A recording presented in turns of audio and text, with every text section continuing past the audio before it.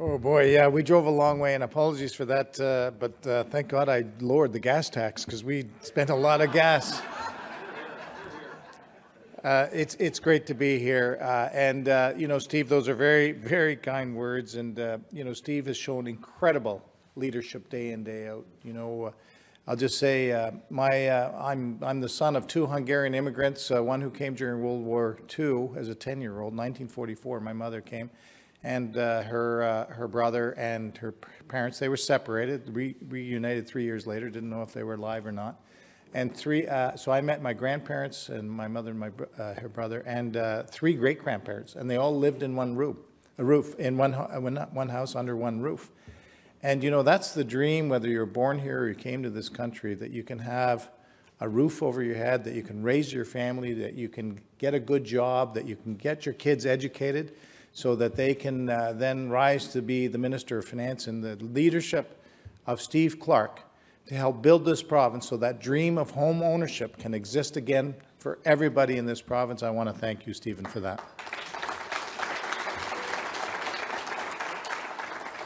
So I'm very pleased to be here in North Grenville, and I did come off the highway there, and I saw the signs for Kempville, and of course Kempville, I am a bit of a history buff, and I schooled Steve Paikin on this in an interview a few weeks ago. I said, do you know who's the last premier to win a bigger majority with the same size legislature in the history of the province? Of course, they said Bill Davis or John Robarts, or it's got to be Mike Harris. A majority back to back, but not a bigger one.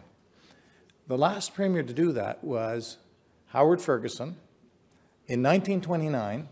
From Kempville, Ontario, the last premier to win a bigger majority. Until, of course, Doug Ford. So into the challenge with that, now he has to manage a bigger caucus, but that's a nice problem to have. I do want to talk a little bit. It's a real honor to be here, and when Steve asked me to come, I was thrilled to do it, and I said, should I speak in the morning or should I speak in the afternoon? He said, pick the morning. So here I am, and I'm glad you did suggest that, Steve. I do want to talk about the progress that we've made in our plan to build, which Steve highlighted up here at the podium, the fall economic statement that I tabled Monday. And I did 24 TV interviews and radio interviews and ended with Steve Paikin the other day. That was on Wednesday night.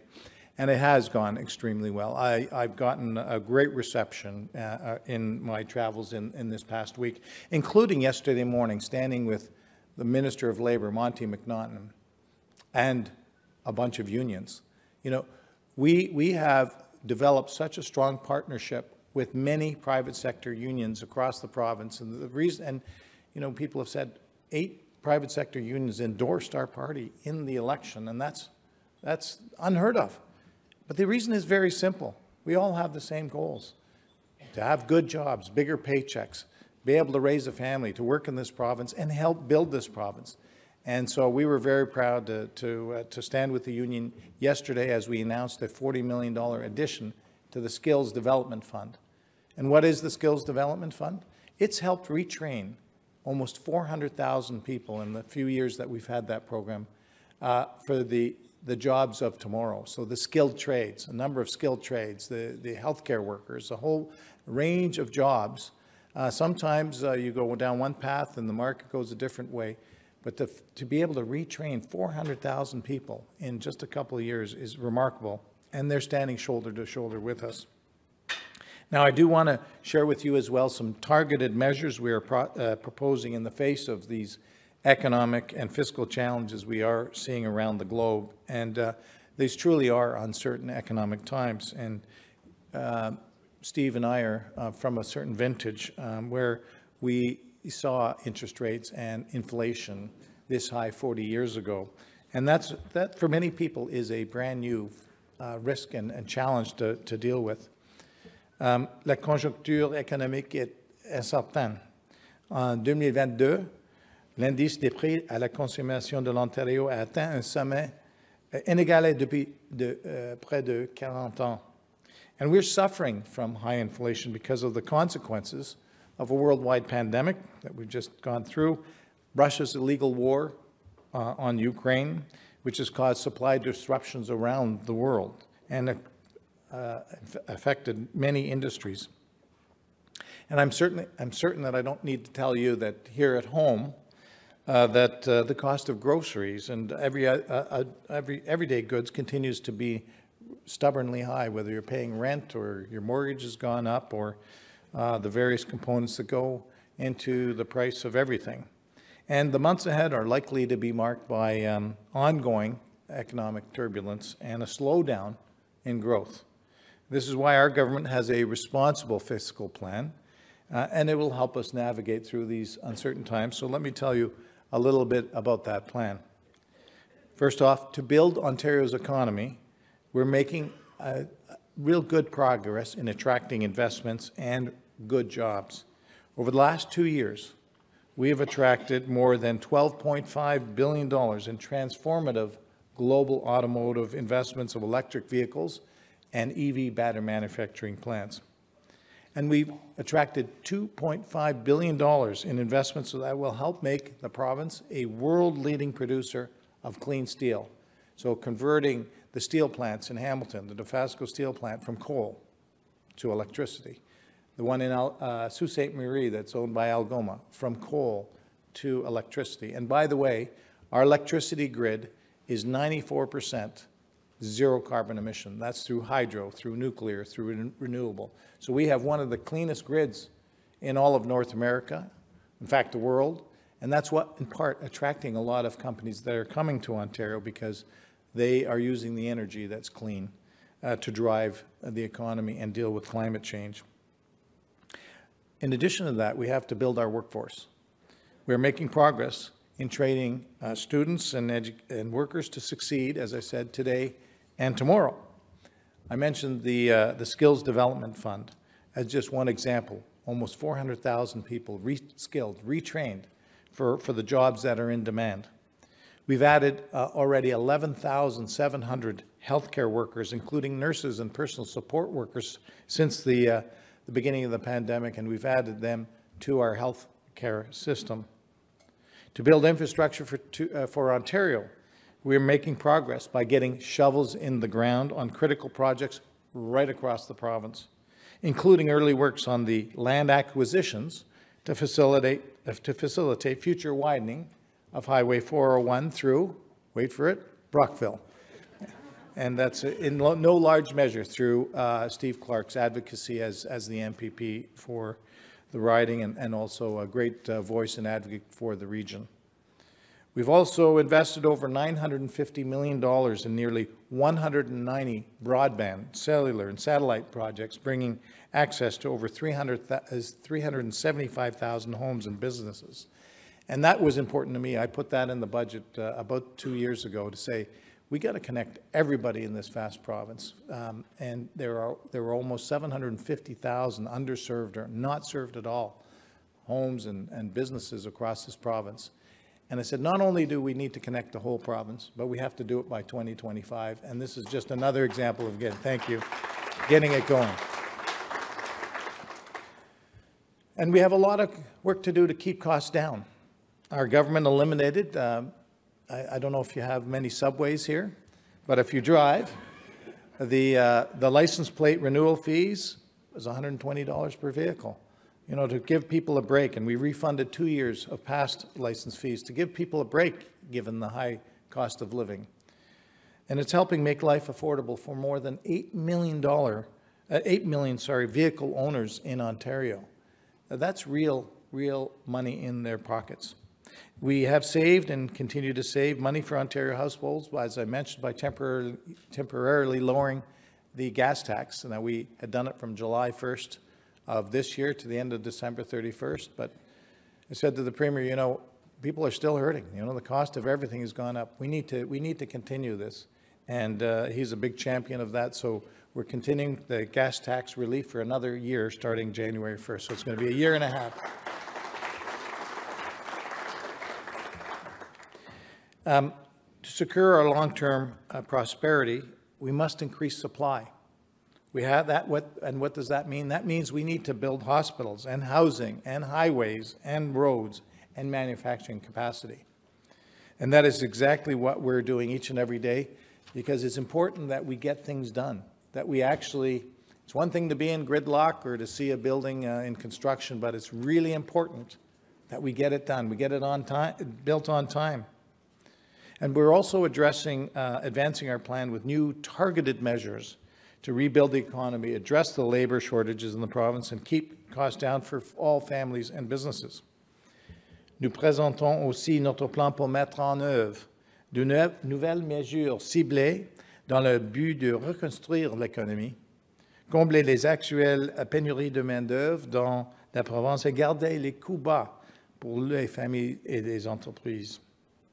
This government, because of voices like Steve's, and right across this province, understands Main Street Ontario matters. That's why we're proposing to increase the number of small businesses that could benefit from the small business tax rate. This change will lower costs for small businesses by providing $185 million in tax relief over the next 3 years.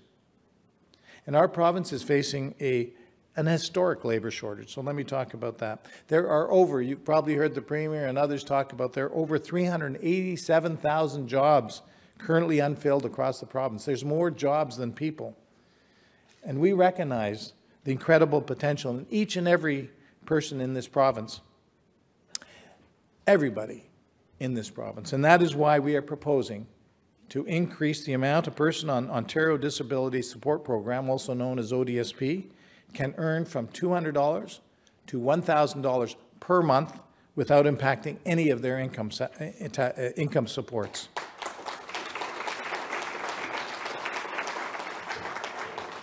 This measure would encourage people who want to increase their work hours to do so and promote more participation in the workforce.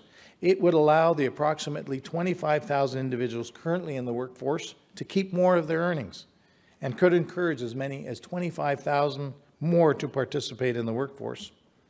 And our government also recognizes that there are many ODSP recipients who cannot work and that they need our continued support.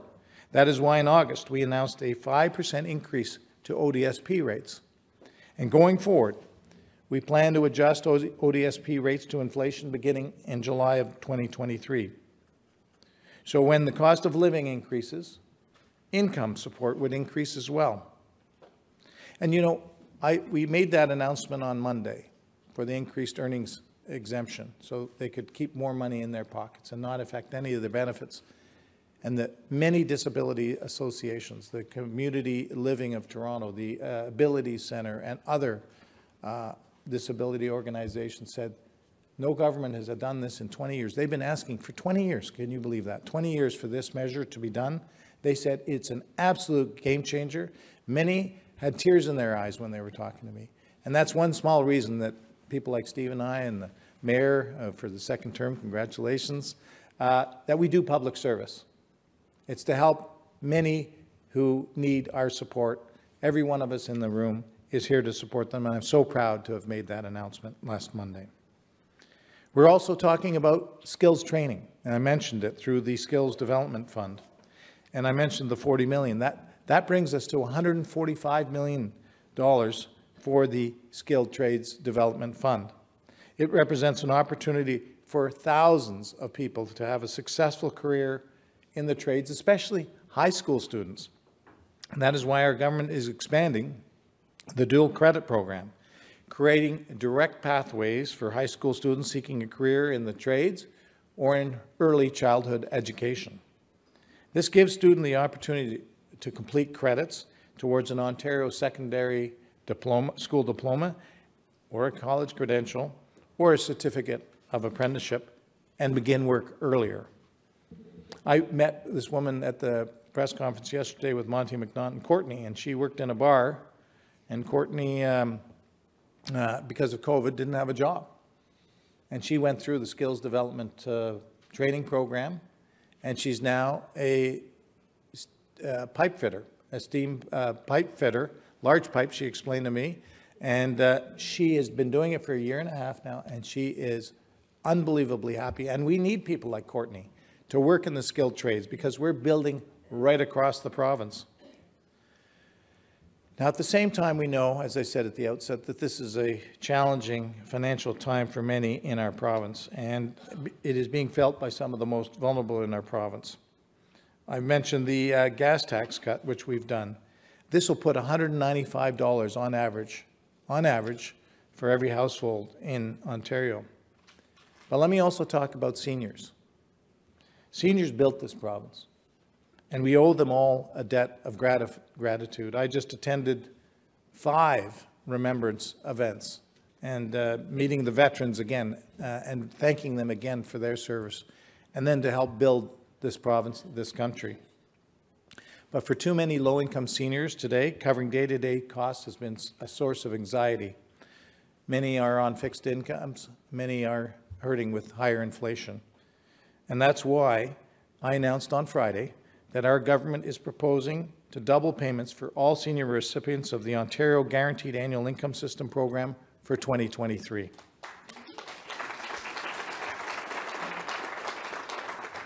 This measure would provide a maximum increase of almost $1,000 per person for low-income seniors for the year, and that would impact up to 200,000 seniors, low-income seniors in this province.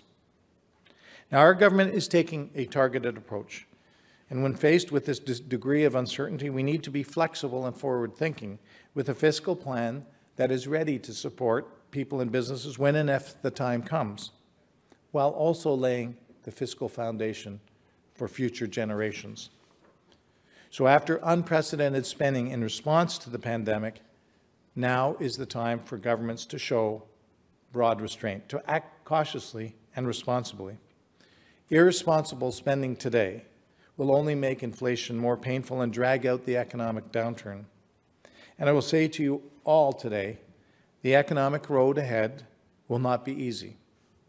But I firmly believe there's nothing that we cannot do together, no challenge that we cannot meet, no obstacle that we cannot overcome. I'm very confident that whatever the economic uncertainty that is around for all of us, we'll meet it head on. And rest assured, your government has a plan to get us through these challenging times together. Because I believe fundamentally, because together we can get it done. We can build Ontario together. Thank you very much. Now, I'd be happy to take some questions if we have some time. Absolutely. And so do we have anyone in the audience who has a question for the minister? I'm sure this is not a shy group. Over here. Oh. I was just wanting to break the ice, and then I can happily bring the mic over to my colleague, Mayor Jones. I did want to recognize the significance of the changes to the Ontario Disability Benefits Program. It's really game-changing, I know, for so many low-income residents in Ontario who have unfortunately found themselves on a disability program. So just wanted to quickly ask, what was the deliberation that led to that particular moment? Because we know the benefits program has been fairly stagnant for a number of years now, and certainly I think these changes will be very, very significant. So just wanted to thank you, but also just sort of get a better sense of your thinking on that. It's a great question, and thank you for that. I got in politics. Why did I get in politics? I did it. I worked in the financial sector my whole career, but growing up as a young kid in Montreal, and being surrounded by 3 great-grandparents who told me all their stories about the wars in Hungary and World War II, and they risked life and limb to come to a country where they could be free and they could have democracy, and that they didn't want a handout. They wanted just to live safely, to have a job, the roof over their heads. So I really fundamentally believed as a young kid that this was the greatest country on the planet. And I'm a little older now, and I still believe it's the greatest country on the planet. But that said, some people, for whatever reason, life isn't fair, or for whatever reason they have challenges. And I also fundamentally believe that we've got to help those who are most vulnerable. And it's a core value of mine. I know it's a core value of the Premier, and it's a core value of our government. So while we support the economy, and we want to grow jobs, and we want to grow the economy and grow the pie, frankly, so that we can pay for world-class healthcare and social services and education. I believe fundamentally, as part of our government's mandate, is to look at all aspects of the most vulnerable. And that's another reason, for example, not just the ODSP rates, and we'll continue to do things. There's a whole suite of programs that people on disability, meals, medicine, vision, dental care, supportive housing. It's a big reason why Steve Clark is leading really nation building. Steve is doing a nation building job, and it's not easy some days in that job, so that people can have the dream of the home ownership. That's not just for a young family. That's for, as I said, people seniors who want to go from a home to a more age-friendly home. It's for people on disabilities who need more accessible housing. It's for affordable housing. It's for all of society. And we can either talk about it in committee and create another task force or have another hearing about it, or we can start getting the job done to build housing right across the province so that we can accommodate the 300,000 people and the people who are here who have the dream of owning or living in a property. So that was a long answer to a short question, but I think we got to think about it for everybody. So thank you.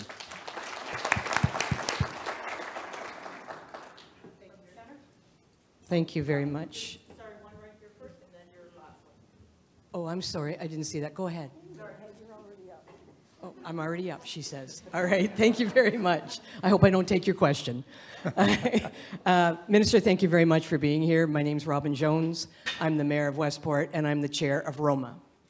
So you heard the round of applause. You may not have heard it for Minister Clark and yourself when you talked about broadband, because that is an essential service, particularly in rural Ontario, which we found during COVID.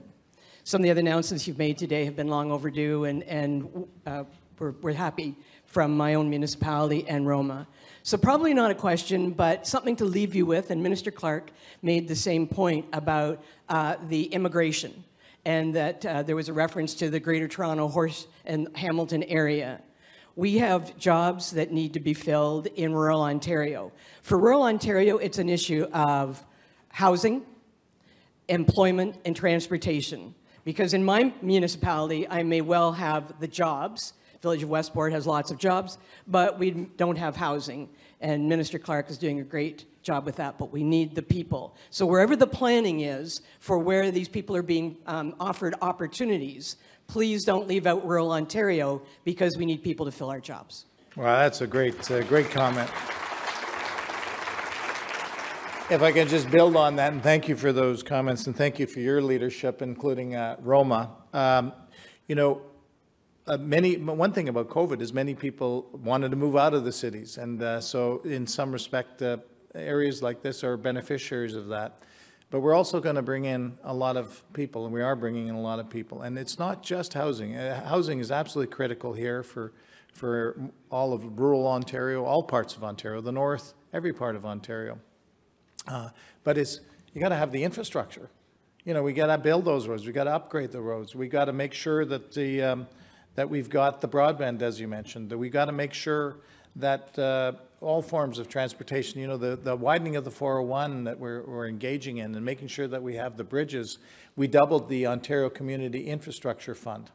I did that. It was $1 billion a year, and we doubled it to $2 billion to support many rural communities, municipalities. So not only doubled it that you would have more funds for infrastructure, but we did it over 5 years, $1 billion extra a year for 5 years, so you'd have the certainty of the funds. And that, I think, is helping almost 390 municipalities out of 440, 390 more smaller municipalities, not the big ones.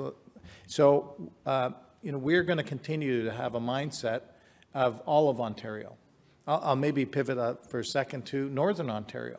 For the longest time, they've had the minerals, the critical minerals that will go into the electric vehicles and the battery manufacturing. They've got the minerals. And so instead of having to go to China or Russia to get those minerals, we have them right here in Northern Ontario, but there are no roads. There's no infrastructure. So we put a year ago on my budget, or fall economic statement, sorry, a year ago, $1 billion to work with First Nations to get that road built. And And I'm going up after this to Ottawa to continue to implore them to put in their billion so we can get an infrastructure and a road to prosperity for the north. So it's here in Eastern Ontario, it's in rural Ontario, it's in Northern Ontario, it's all of Ontario, and we are going to get it done. Thank you. Hello, I'm Debbie Hutchings from Ward 4 of Reeder Lakes. My question is, what do you have planned for the agriculture sector? Well, the agriculture, which is a terrific question. You know, we've done a lot of funding in the agriculture sector, including increased the risk management program. We've also put a lot of money under Lisa Thompson's leadership, the Minister of Agriculture, to put more money into innovation into the sector. Our big grant programs for that, including processing, so we can get more processing capability within the province. You know, under Todd Smith's leadership in the Ministry of Energy, we're expanding a number of farms don't get access to gas, to be able to link them up to gas. So I think in the last budget I announced phase 3 of that expansion in my own community up in Uxbridge. That's a winner. That's getting the gas connected into many of the farms. We're going to continue to support the agriculture sector from a technology point of view.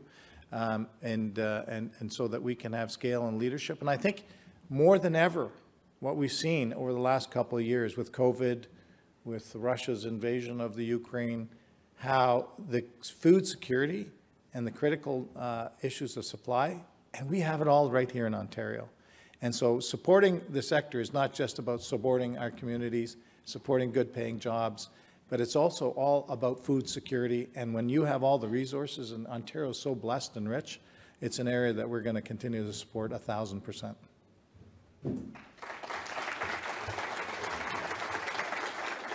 And I know 1,000% is not good math, but as your finance minister, give me a pass there, please. So thank you very much. It's been a real pleasure to be with you today. Thank you.